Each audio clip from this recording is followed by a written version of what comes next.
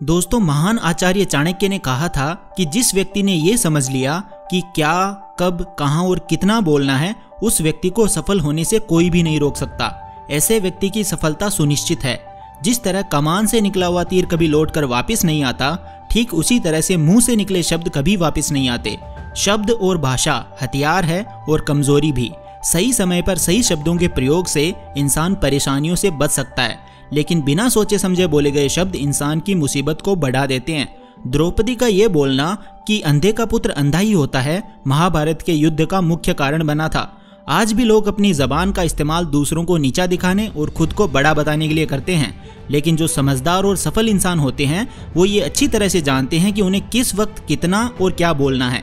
मैं क्लियर कर देता हूँ कि साइलेंट रहने का मतलब ये नहीं है कि आपको पूरे दिन एक भी शब्द नहीं बोलना है, चुपचाप रहना है। मौन का मतलब है बेवजह शब्दों का प्रयोग नहीं करना है। जहाँ जरूरत है वहाँ ही बोलना है, अपने लक्ष्य पर ध्यान केंद्रित करना है। तो दोस्तों, आज के इस वीडियो में मैं आप लोगों को साइलेंस के 7 ऐसे फायदे बताऊंगा जिन्हें जानने के बाद आप आज से ही नहीं बल्कि अभी से उतना ही बोलोगे जितनी आपको जरूरत होगी।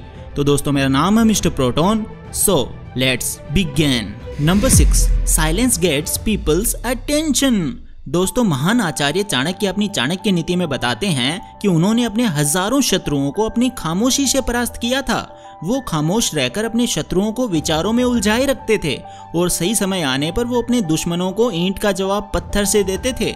साइलेंस यानी चुप्पी किस तरह लोगों की अटेंशन को ग्रैब करती है, ये बात आप इस उदाहरण से समझ सकते हो कि जब क्लासरूम में टीचर्स किसी विषय पर बात करते हैं तो स्टूडेंट्स उनकी बात को बिल्कुल ध्यान से सुनते हैं, लेकिन जब अचानक टीचर या स्पीकर बोलना बंद कर देते हैं तो सभी लोग आश्चर्य में पड़ जाते हैं। अरे क्या हो गया भाई, कम्युनिकेशन बंद क्यों हो गई? मैं जब स्कूल में था तब अक्सर ऐसा होता था और आई एम श्योर आपके साथ भी ऐसा हुआ होगा। ठीक यही फॉर्मूला हमारे दैनिक जीवन में भी लागू होता है। जब आप अपने काम से काम रखते हो, दूसरों के मामले में दखल नहीं देते हो, जरूरत हो तभी बोलते हो, तो लोगों का ध्यान आपके ऊपर जाता है। और अगर आप कम बोलते हो, जरूरत हो तभी बोलते हो, तो लोग आपकी बातों को ज्यादा महत्व देंगे। लोग आपकी बात को उन लोगों की तुलना में ज्यादा प्रेफरेंस देंगे, ज्यादा याद रखेंगे, जो लोग बिना जरूरत के चटर पटर बक बक करते रहते हैं। Number 5, silence helps in negotiations. दोस्तों, शांत रहना मोल भाव यानी नेगोशिएट करते वक्त आपकी बहुत ज्यादा हेल्प कर सकता है। बातचीत के दौरान जब आप अचानक चुप हो जाते हो और सामने वाले इंसान को जवाब नहीं देते हो, तो ये खामोशी उस दूसरे इंसान को ये सोचने पर मजबूर कर देती है कि आखिर आप क्या सोच रहे हैं। तो बस इसी चीज का आपको फायदा उठाना है। सामने वाले को ये सोचने दें कि आप क्या सोच रहे हैं। मैं आपको एग्जाम्पल के थ्रू एक्सप्लेन करता हूँ।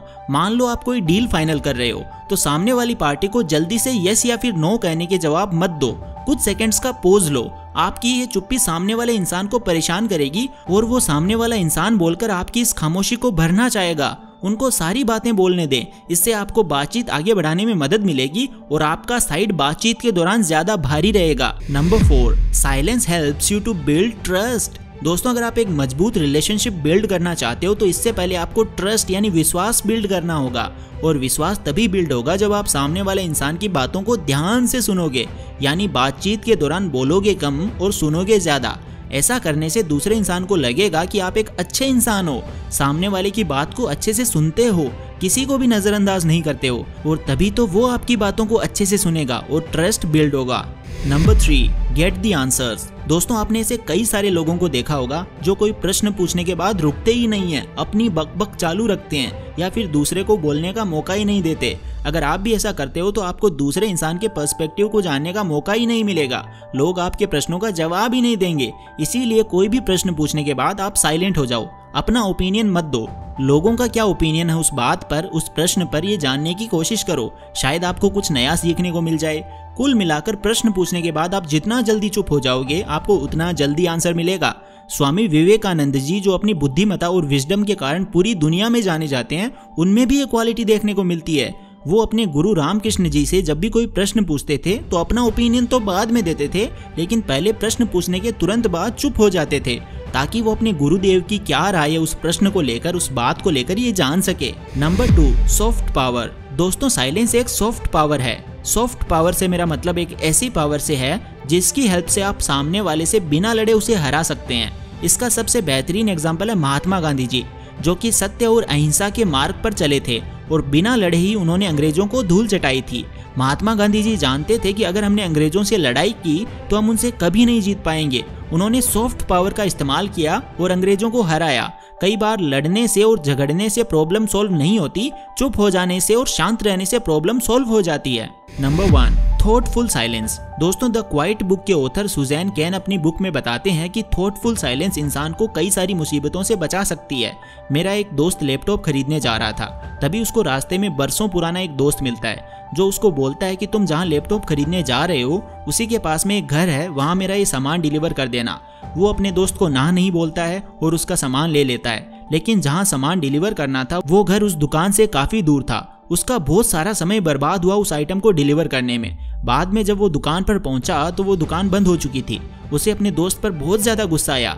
इसीलिए हमें हमेशा हाँ नहीं कहना चाहिए, ना कहने की और साइलेंस की पावर को समझना चाहिए। तो दोस्तों, इन सब बातों से आप ये तो समझ चुके होंगे कि साइलेंस में बहुत ज्यादा पावर है। साइलेंस की पावर को अंडर एस्टिमेट नहीं कर सकते। साइलेंस आपको बहुत सारी मुसीबतों से बचा सकती है। और अगर आप भी वीडियो में बताई गई बातों को अपने जीवन में उतारते हो, जहां जरूरत है वहीं बोलते हो, तो डेफिनेटली आपको बहुत ज्यादा फायदा होगा। तो दोस्तों, आई होप आपको ये वीडियो पसंद आई होगी। अगर ये वीडियो आपको पसंद आई तो इसे लाइक करें, अपने दोस्तों के साथ शेयर करें और ऐसी गजब की वीडियोस देखने के लिए चैनल को सब्सक्राइब करके बेल आइकन को प्रेस जरूर से कर देना। मिलता हूँ आपसे अगली वीडियो में, तब तक के लिए take care, love you all the best.